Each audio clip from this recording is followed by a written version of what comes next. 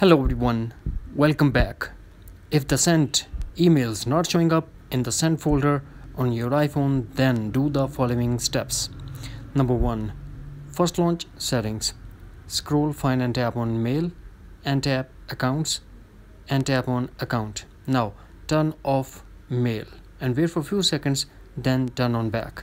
Now check the problem will be solved or not. If not, then tap delete account and delete your account. After that, force close all the apps that are running in the background and force restart your iPhone by quickly press and release volume up button, quickly press and release volume down button, and press side button until you get Apple logo. After the forced restart, hopefully you will get rid of this issue by adding again the account. If not, then launch settings again, tap on mail, scroll. After signature, you will get an option undo send delay. Tap on it.